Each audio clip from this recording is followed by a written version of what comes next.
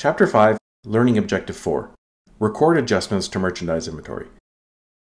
At the end of the accounting period, a physical inventory count must be performed. The purpose of the inventory count is to verify that the actual amount of merchandise inventory on hand is consistent with the balance recorded in the accounting records.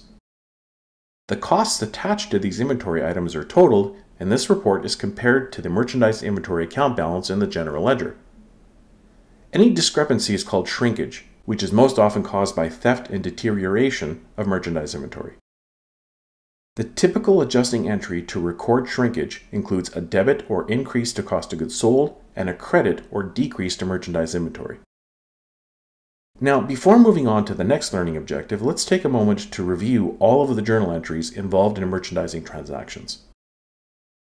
First, we record the purchase of merchandise from a supplier with a debit or increase to merchandise inventory and a credit or increase to accounts payable. If there are any purchase returns and allowances subsequent to receiving the goods from the supplier, we would debit accounts payable to reduce the liability and credit merchandise inventory to reduce the value of the inventory by the amount of the return or allowance. If the supplier offers purchase discounts and we take advantage of them, we would debit accounts payable and credit merchandise inventory to decrease both accounts. If there are any shipping costs from an FOB shipping purchase, we would debit or increase merchandise inventory and credit accounts payable for the shipping company. Eventually, we'll sell the product with an entry that debits accounts receivable or cash if it's a cash sale, and credits or increases sales. Now, don't forget that we must match the cost of goods sold against the sale with an entry that debits cost of goods sold and credits merchandise inventory to remove the sold product from inventory.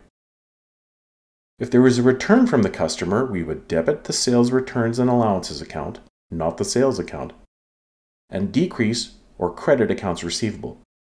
And don't forget to reverse the cost of goods sold entry with a debit to merchandise inventory to put the item back into stock, and then credit or decrease cost of goods sold.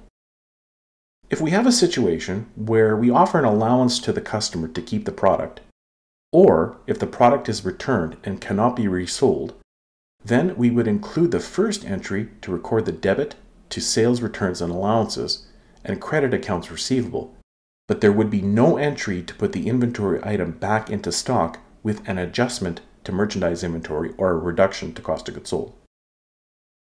When we offer early payment discounts and the customer takes advantage of them, we debit the sales discounts account and credit the accounts receivable for the full amount owing and debit cash for the net amount received. Essentially, the full amount less the early payment discount. Finally, at the end of an accounting period after an inventory count, if we have shrinkage due to lost or stolen inventory, we debit or increase cost of goods sold and credit or decrease the value of the merchandise inventory. Essentially, we're accepting that inventory losses are a cost of doing business. That's a lot to know, isn't it? So make sure that you review enough examples and work through some problems before moving on to the next learning objective.